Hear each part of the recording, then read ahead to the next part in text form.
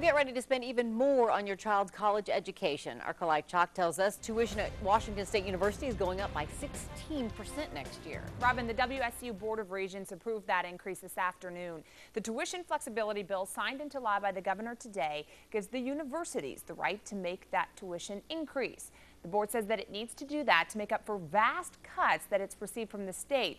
The state paying less means students and their parents paying more. Now here's a look at the newly approved tuition hike at WSU. Undergraduate students from Washington will pay over $9,300. Out-of-state undergrads will pay almost $21,000. That's an 8% increase. And the hikes range from 5% all the way to 16% depending on your program.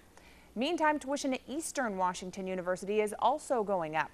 The president is proposing an 11% increase to the Board of Trustees.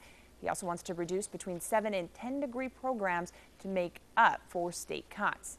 Now, when the governor signed the tuition law into effect today, Boeing and Microsoft pledged $25 million each over the next 5 years to scholarship programs.